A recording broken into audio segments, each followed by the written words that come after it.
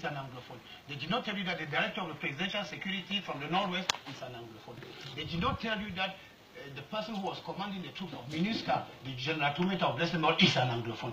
They did not tell you that out of nearly all the important infrastructures in Cameroon, most of them are being done in the Anglophone region. And I want to tell you that, look at the statistics. Whenever there's a major political event in Cameroon, it goes to Bamenda. The CPDM was launched in Bamenda.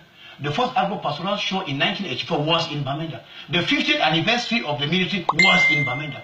So it shows that the President of the Republic has a special concern for Anglophones. You raised an issue here earlier on by saying that maybe some of those people receive money from somewhere. Who has an interest in destabilizing Cameroon? You know, there are so many.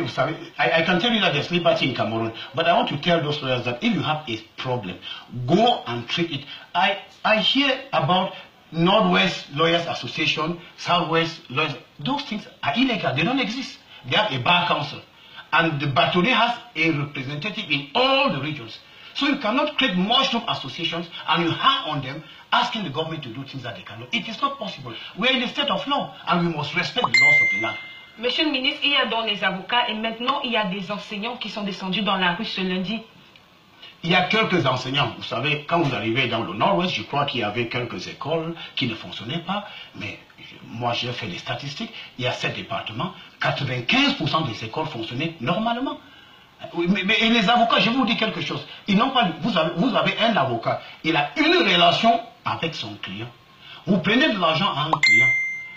Il vous attend d'aller défendre ses intérêts au tribunal. Vous ne partez pas. C'est de l'escroquerie. Que dites-vous au sujet des enseignants de langue anglaise qui posent ce problème? Le sous-système éducatif anglophone, comme il l'appelle, est menacé par la politique éducative nationale. Qu'est-ce que vous répondez à cela? Moi, je crois que ça n'a pas de sens. Ça n'a pas de sens. Pour la simple raison que, regardez, pratiquement tous mes amis qui résident à Yaoundé et à Douala envoient les enfants fréquenter à Bamenda ou à Boya. Ça veut dire qu'on a un système qui marche bien, qui est performant. Nous devons être plutôt contents d'avoir un système apprécié par les autres. C'est ça la vérité. La plupart de mes amis qui sont à Yaoundé et à Douala envoient des enfants étudier à Bamenda et à Boya. Ça veut dire que c'est un système qui marche. Alors, je vais vous dire quelque chose. Regardez le code de procédure pénale. C'est pratiquement 95% inspiré anglophone. C'est ça la vérité. Est-ce que les autres sont en train de dire que pourquoi le code de procédure pénale, on a pris pratiquement tout ce qui était dans le code anglais, on a mis dedans, ils l'ont accepté. And the Ohada law? The translation of the Ohada law. I want to tell you something. The government of Cameroon wrote to Ohada that they have to translate, and the translation was done.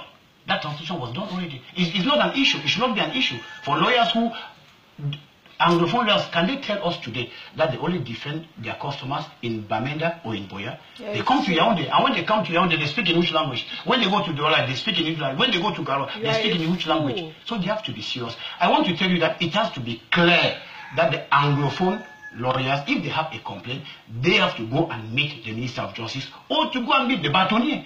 That is where they have to table their complaints. Anything which is done out of that forum, they will meet the law. It's clear. Apparently, you're brushing everything aside, manipulation and so on. Is there any Anglophone problem? There is no Anglophone problem in Cameroon. Are you repeating that? The statistics are clear. There is no Anglophone problem in Cameroon. I want to give you an example. Quelle est donc la source de ces remous? Vous savez... Vous ne pouvez pas dire qu'ils sont infondés, monsieur le ministre. Ils sont en quête de notoriété, c'est tout ce que je peux vous dire. C'est des imposteurs. Vous savez, quand vous voulez vous faire connaître, il suffit de vous mettre en route, vous vous déshabillez. Les gens vont vous regarder. Mais est-ce que c'est la meilleure façon de se comporter?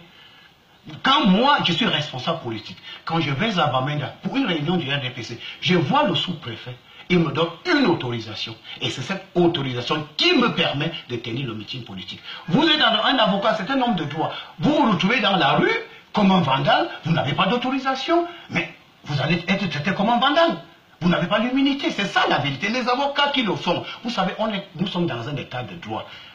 On ne permettra à personne de défier l'autorité de l'État. Ce n'est pas possible, c'est inacceptable. Monsieur le ministre, il y a eu des manifestations, il y a eu malheureusement un mort. Aujourd'hui, la démarche va vers l'apaisement. Qu'est-ce qu'il faut faire pour ramener tout le monde au calme? Mais vous parlez du mort, mais c'est les manifestants eux-mêmes qui ont tiré sur ce papa-là. C'est ça la vérité. Il y a eu un mort.